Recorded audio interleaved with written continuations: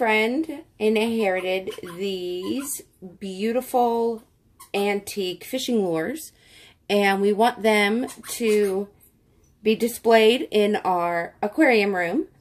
Originally, they were mounted in a pretty dated oak finished shadow box that didn't really go with our decoration in that room. So I am going to today remount them in a new shadow box with a gorgeous antiqued weathered gray frame, and I'm going to have you guys along while I work on this. So the first thing that I did is I took the back out of the frame. This is the back of the frame. I took the back out of it and I mounted a piece of black foam, craft foam, onto it. I wanted to make sure that there was a nice solid color background for all of the colors, because some of them are really quite amazing. If you look at these antique lures, a lot of them still have the paint on them, and the finishes are really neat. So I wanted to make sure you could really see them, and I also wanted to make sure that the hooks did not scratch the backing and that they were held nicely in place so that they didn't scratch other lures and such. So the foam board allows me to place the hooks into the matting so that you can both see them and so that they don't damage each other. So that's the first thing that I did. I believe I just used white Elmer's craft glue to do this.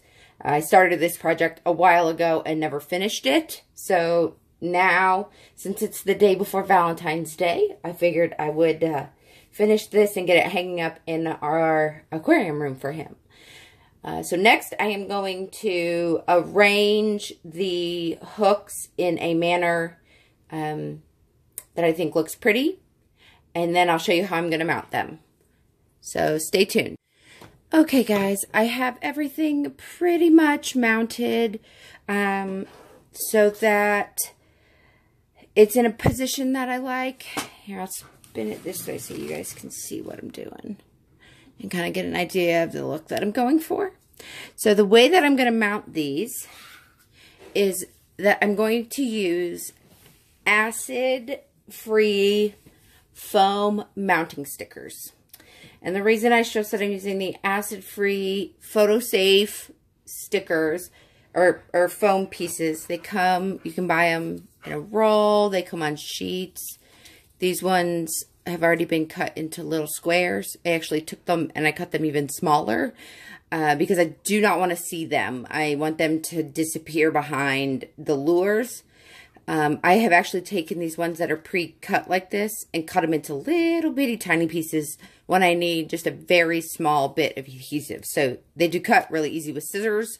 Pretty simple. You can also get them as little circles. They come as one long piece of foam tape. So it really all just depends on what you're wanting or what your project calls for. Also, if you did not want to use the foam, craft foam as your backing, you could use cork. If this comes in a roll and in sheets, you can see I've already cut a piece out of this to use for a different project. I was using this just as a holder for safekeeping for these lures so that I didn't poke myself with them. You could also use felt, you could use fabric, you could use a myriad of other materials. It all just really depends on the look you're going for, the color scheme in your room. The nice thing about this foam, craft foam, is that it comes in like a zillion colors. So you can get it to match your frame, your room decor, whatever you want. To, you know, kind of go along with the color of the lures, all of those kinds of things. So there's lots and lots of choices to be had in doing this project, and it really makes it easy to be personalized. It's a nice gift for Father's Day. It's a nice gift for your boyfriend for Valentine's Day. It's a nice gift for your dad for Christmas. I mean, you can do all myriad of things like this. And it doesn't even have to be lures. This just happens to be the project that I'm working on. But shadow boxes are really, really great for displaying, you know, wedding mementos or personal achievements, all that kind of good stuff. So this is just one way to create a shadow box. There are tons of other ways to do it, but this one is just quick and simple and really lets the lures stand out as the central focus. So I'm going to go ahead and get all of these mounted. I'll show you how I am doing that. First, I'm going to take one of my lures, and I really want to see, you know, how much foam do I need? How big of a piece will I need to hold it? Do I want to do a piece here and a piece here? You know, so you have lots of different choices. I actually prefer to go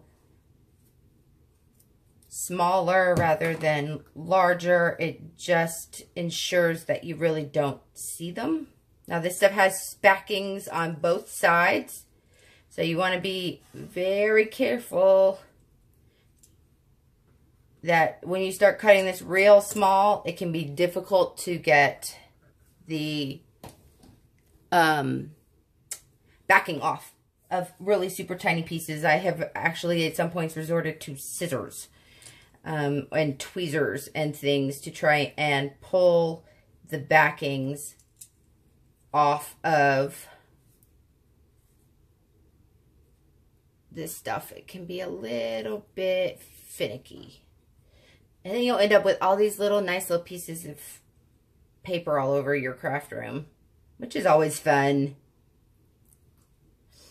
Okay, I'm going to spin this in my direction so I can make sure that I get this all set the way I like it. How does that look? Looks pretty darn good. Try to get these hooks set so that I don't overreach the maximum depth of the shadow box, because that is the last thing I need. Maybe we'll let him go that way. He sure doesn't want to sit flat going this way.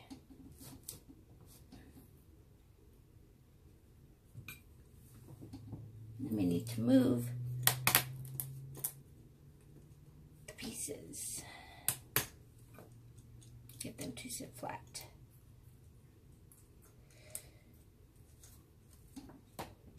There we go, that's better. Alrighty. Now, I'm going to do this guy in the middle.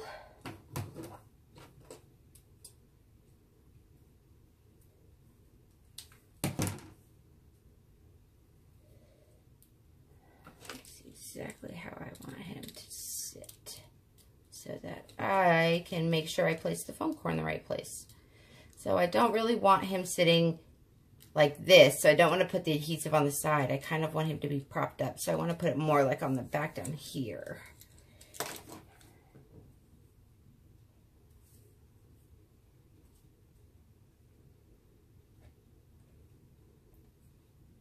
And very interestingly, as I was originally working on this project, I was very curious to learn some information about these lures and exactly how old they were and when they were manufactured and who manufactured them. And I found out some very interesting things about some of these lures, especially the older ones. There's some here that were made in the, let's see, can I get it pretty centered? Does that look pretty centered? Here we go.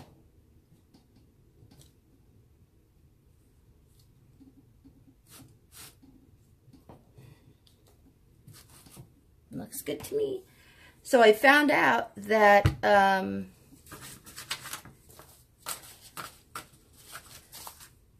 share with you some of my little notes. This little guy, the Hula Popper, he was made in the late 1940s. This one is called the Hedon Darting Zara, and it was made in the late 1920s and early 1930s.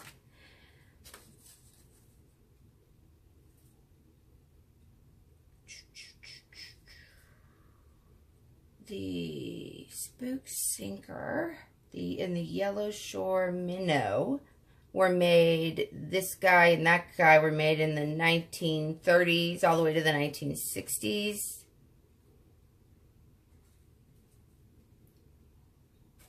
Some of these were made as late as the 1970s.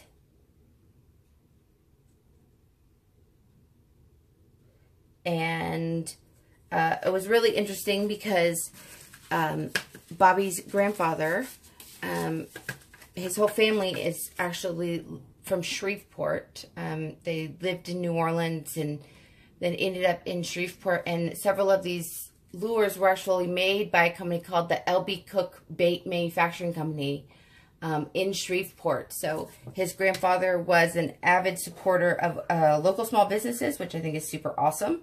And kind of gives these lures even more history than they had before. So I am going to go ahead and continue placing all of these, and I will show you what it looks like as soon as I am done.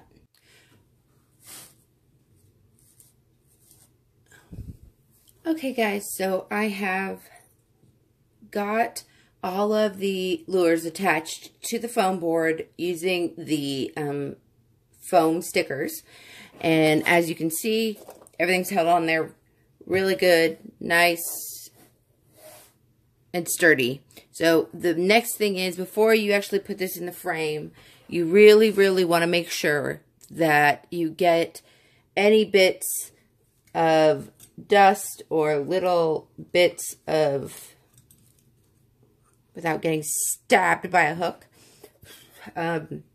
of debris or anything that's on here, the bits of paper from the foam stickers, all that kind of stuff. You could use canned air. I'm just going to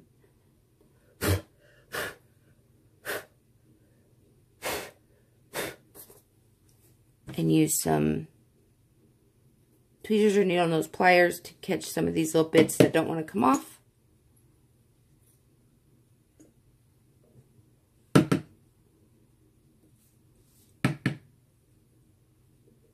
That looks like a Tabasco hair. Our Border Collie's name is Tabasco. He leaves little fur gifts everywhere he goes.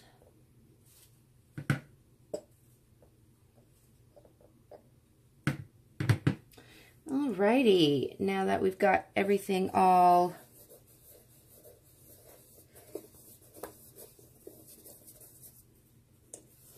cleaned up, we're going to put it in the frame. So the nice thing about this frame is it just has the, I don't know if you can see them, the little photo tabs right there. So all we need to do is make sure that this glass is clean, and then slide our backer board right on in.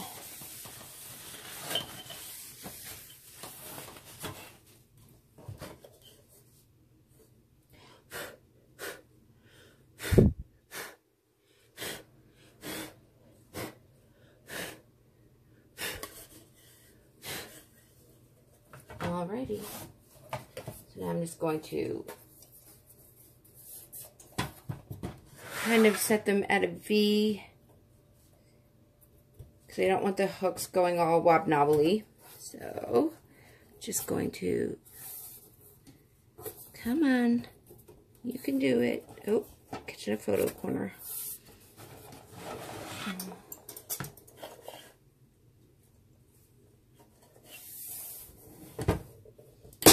There we go. Just didn't want to slide in. Now I think we've got it.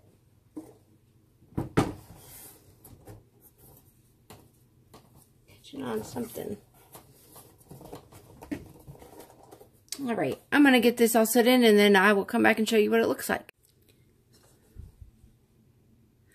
Alrighty guys, I have got it all set up in the frame and I am going to take it downstairs and put it up on the wall.